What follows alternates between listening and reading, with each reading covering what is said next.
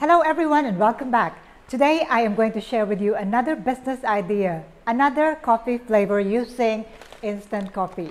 I have shown you many different flavors and today it is going to be another special recipe. The three main ingredients that we are going to use in today's recipe are coffee, instant coffee. I'm using a regular Nescafe red cup here. Also, because it's going to be a mocha mint, it has chocolate. So I'm going to use unsweetened dark chocolate powder. And of course, because it's mint, I'm using mint. You can use any brand that you have available to you. And for today's video tutorial, I am going to make 300 ml bottles, or roughly about 10 ounces of instant Nescafe mocha mint. This bottle is about 10 ounces or 300 ml, but don't forget that it does not include ice. So it is all the goodness of your mocha mint. What can you do with bottled coffee? You can start a business with it from home. You can make this and sell it in your neighborhood or sell it in offices around the area. Also, you can start a catering business. So you can make these drinks, and if you already have a catering business, you can add this to your catering package. Another thing that you can use a bottled mocha mint is for you to make this in a batch, put this in the refrigerator, and anytime you have a craving for this, you can just take it out and pour it in a glass of ice or simply drink from the bottle. As simple as that. Now, what is the shelf life for this bottled drinks? Because we are going to use instant coffee and also no fresh milk will be added to this drink, this can actually last up to about 5 to 7 days refrigerated. Now, I normally say about 3 to 5 days, but I have actually tried it and it lasted about 7 days. And it's still perfect. But regardless of how long you kept it, it must be refrigerated. Let's take a look at our ingredients. For the dry ingredients, we are going to use instant coffee. I am using Nescafe red cup here. You can use whatever is available to you. For the chocolate, I'm using a dark chocolate unsweetened, and I'm using my own blend here. If you use Milo or Ovaltine, that will be sweetened and with the creamer as well, so you might have to adjust the proportion. For the creamer, I am using the perfect coffee mate, which is the perfect mate for coffee, and white sugar. Let's look at our wet ingredients. For the wet ingredients, we are going to use condensed milk. Here I have put 300 ml of condensed milk and match it with 300 ml of evaporated milk. I'm using Carnation. You may use any brand that you have available or whichever suits your budget the most. For the mint, I'm going to use a local brand, which is Long Beach Mint. You can use any other brand as well. So let's get started by boiling our water. We have here 3 liters of water and I'm going to bring it to a boil. Now make sure you boil your water up to the boiling point. Do not pour your dry ingredients until the water actually boils. Add all your dry ingredients, your coffee, your creamer, sugar, and the chocolate, and make sure they are fully dissolved.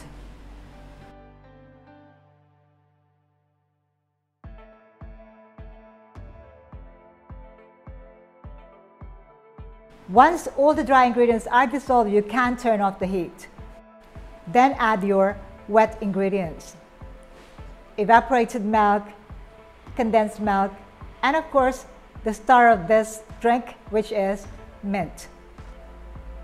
Make sure they're all well combined and then let it cool down before you start bottling it. Now our mocha mint has already cooled down and we are ready to bottle it. But before that, I am going to give it a try. Usually, you should try it whilst the mixture is still hot so that if you need to put a little bit more sugar or more coffee, you can do it whilst the mixture is still hot. But this time, I know exactly how it will taste, but I will try it again just to be sure that I've got the recipe right. When you try this at home, you will know exactly what the taste will be.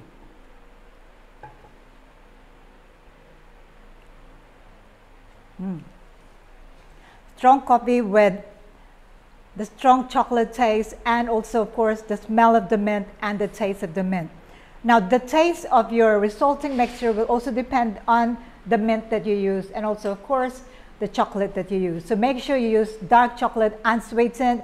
If you use sweetened chocolate like Milo or Ovaltine, you might have to put a little bit more. So for the bottles, you can stick your label there to make it your own, or you can just buy ready-made stickers off the shelf or online. This, I have a simple sticker saying, "Thank you for supporting my small business." That's cute.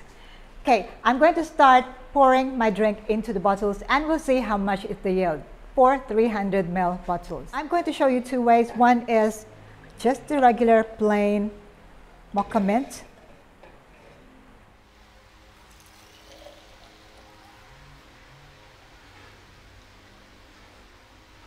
And for the other bottle, I am going to put, I've got here some plain cognac pearls. I'm going to just add 1 scoop.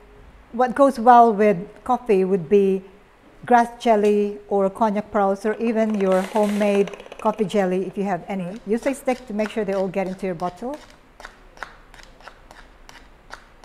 So this is if you have any plans to put any stickers at all. Now if you will put tapioca pearls, you must put the tapioca pearls just before you serve your drinks. You cannot let it soak there overnight. So once again, we're going to pour our coffee in there. That's beautiful color.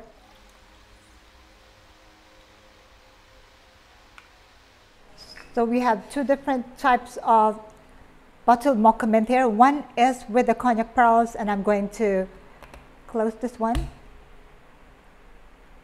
lock it in, okay?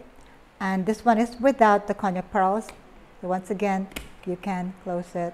And now allow me to pour the rest of my mixture in my other bottles.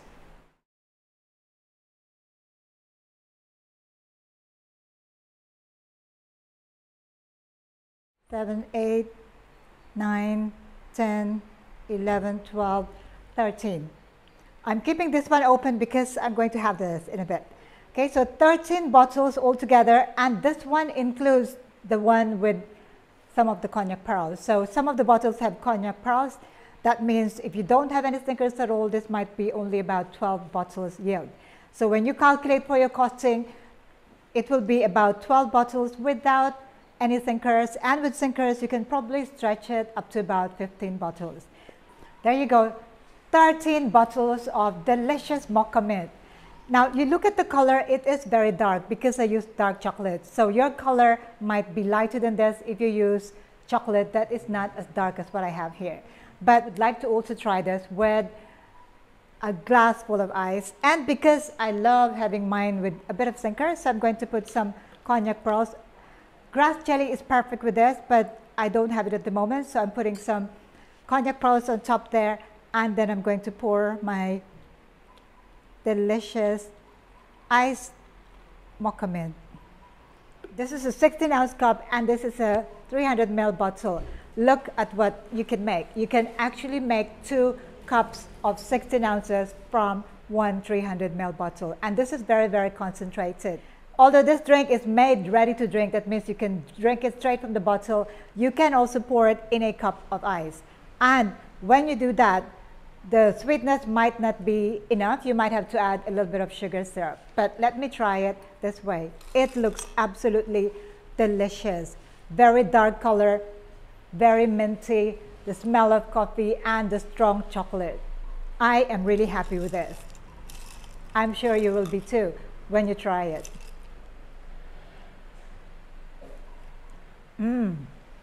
Delicious. For me, the sweetness is just right.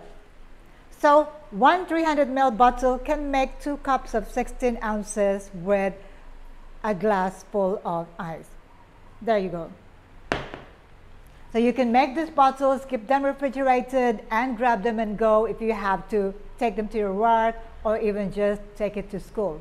You can make it for your friends and family and give them away, or you can add this for your catering business.